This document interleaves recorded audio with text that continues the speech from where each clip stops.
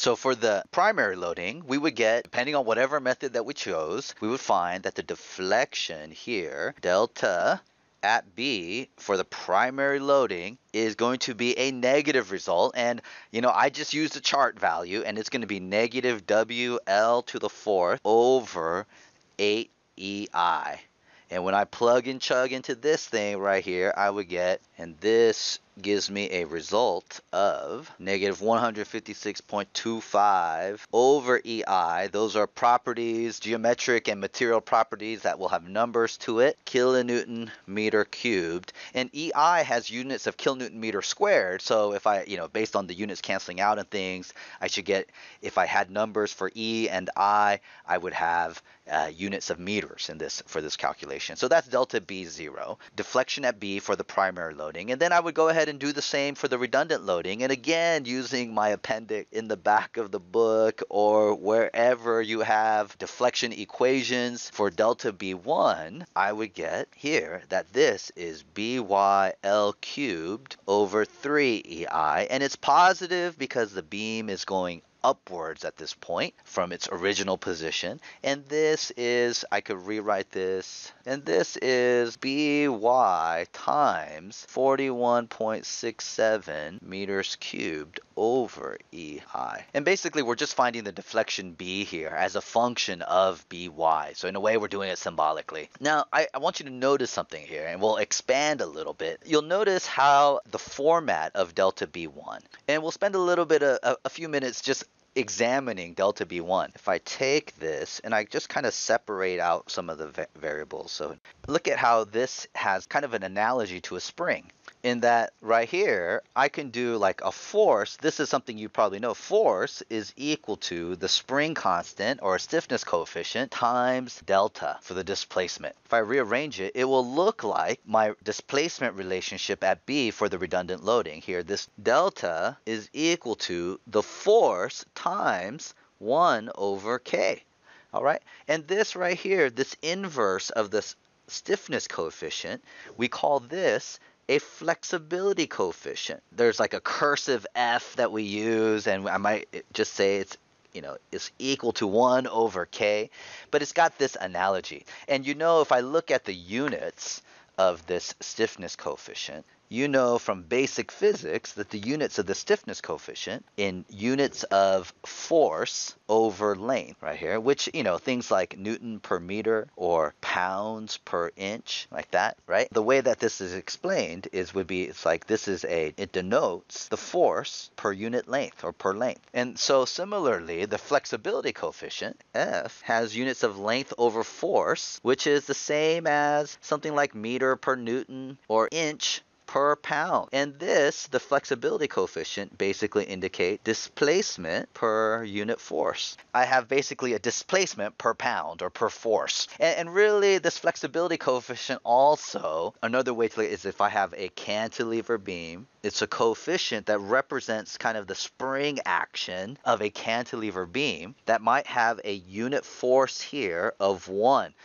pound, 1 Newton, 1 kilonewton, whatever, okay? 1 has a unit force here, and it relates to the response that we would expect per the displacement response right here. This displacement response due to this unit force based on the length that we choose here and the materials that are involved with this here, this length and this EI of the member and how it's supported at the end. This flexibility coefficient gives us a sense of like, oh, what's it like as a spring? Or in any case, the long story short is that this L cubed over 3EI is like a spring coefficient, and it's basically an analogy saying that, oh, what's the equivalent spring of this cantilever, or the spring stiffness coefficient of this cantilever beam?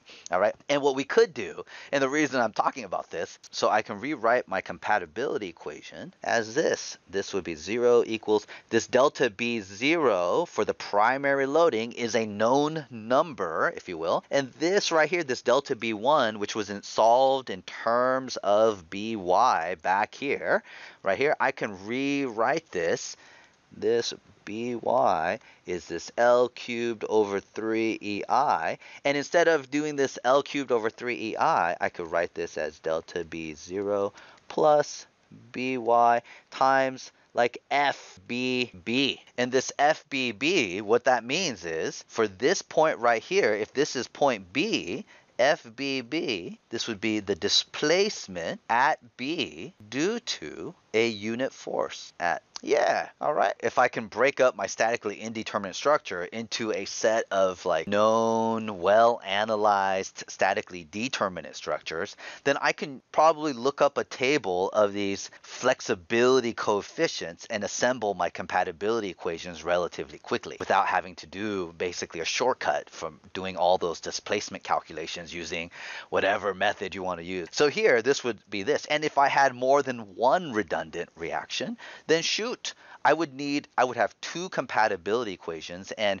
really what this whole thing alludes to is a matrix formulation, especially when we have two or more redundant reactions. Now, I would probably cap it at 3, because inverting, you got to do a matrix inversion later, but like this matrix inversion, if you're going to do things by hand, a 3 by 3 is about as good as you can get, okay, by hand. Now, do you need to know all this to solve this problem? No, you don't, right? But, it's just good to know, especially if you're going to move further into the world of structural analysis, and especially later on, if you're taking a structural analysis course, you know what I'm saying? You're going to eventually learn about matrix structural analysis. And that's where, things lead after a first course in structural analysis. So we have the deflections here. We've got this delta B0 and this for delta B1 right here. And so now we just plug that back into our compatibility equation and solve for that unknown By. So now I plugged and chugged, and now I can solve, and you'll notice that, let's see, the EI, I can multiply through both sides of the equation by EI. Wow, how convenient. I can divide through by meters cubed, and all those units cancel out, so I should be left with units of kilonewtons, and when I solve for By here, By is positive 3.75 kilonewton. And that positive just means that in the original drawing way back here, my free body diagram, that positive result means that this direction that I chose for By, this pointing upwards, is good, and that means By is 3.75 kilonewtons pointing upwards. And so we've got By, yay! And so now that we have this, right, our number of unknowns is now reduced to 3. We can solve for the remaining unknown reactions just using equilibrium equations, and then draw the shear moment diagrams. So I'll bring down the original drawing here. And using equilibrium equations, I can go ahead and solve for the remaining support reactions for AX, AY, and the moment at A. And so let's see, from some of the forces in the horizontal, I would get AX is 0. Some of the forces in the vertical, I would get AY minus 2 kilonewtons per meter times 5 meters plus 3.75 kilonewtons. And this would tell me that AY is 6.25 kilonewtons. It's going to be a positive result indicating upwards. And if I take moments about A, then I would get MA plus MA minus 2 kilonewton per meter times 5 meters. That's the force resultant times the arm of 2.5 meters plus 3.75 kilonewton times 5 meters equals 0. And this would give me that MA is equal to, plus 6.25 kilonewton meters. Hey, I didn't plan that to have the same magnitude. Who knew? And this is 6.25 kilonewton meters. The positive just indicates that the direction in which I drew the free body diagram is good, so it's going this way. That's all my support reactions. And if you know all your support reactions, guess what you can do?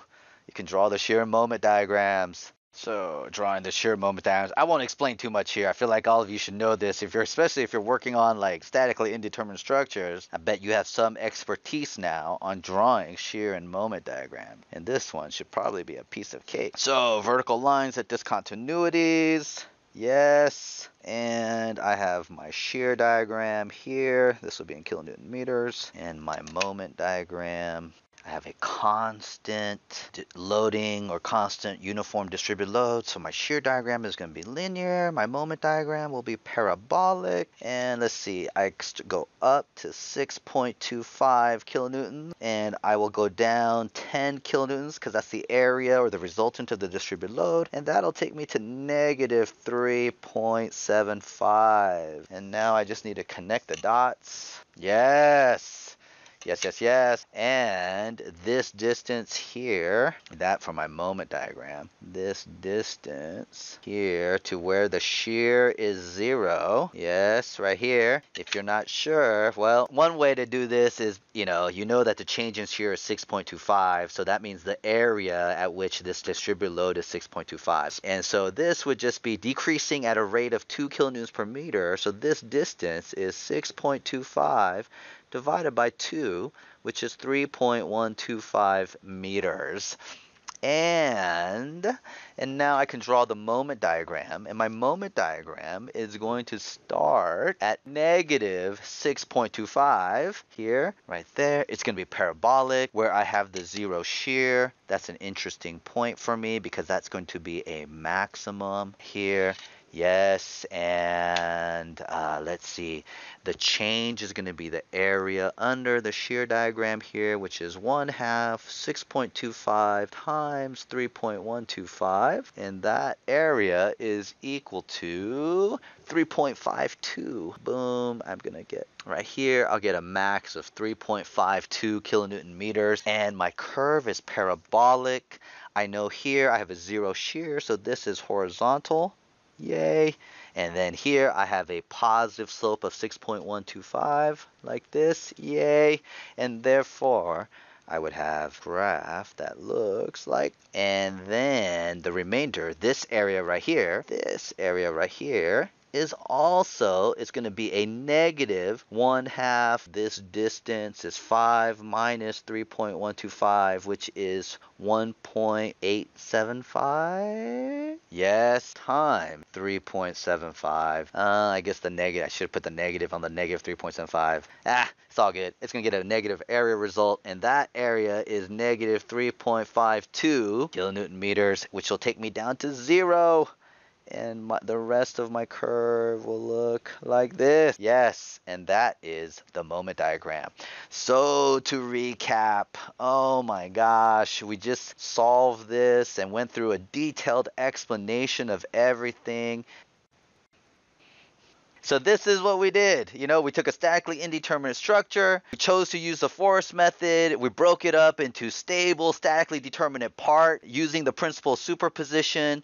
We chose a redundant reaction. That was kind of an important part of that process. We wrote out the compatibility equations, and then, to relate these drawings together, then we solved for displacements using methods that we had learned or the appendix of your textbook, hopefully whatever is easier. And then you calculated that unknown redundant reaction. Everything else was just solving and plugging and chugging, solving for the remaining reactions using equilibrium equations, and then drawing the normal shear and moment diagrams. Did you ever think when you were taking statics that calculating the reactions and drawing normal shear and moment diagrams would be the easy part?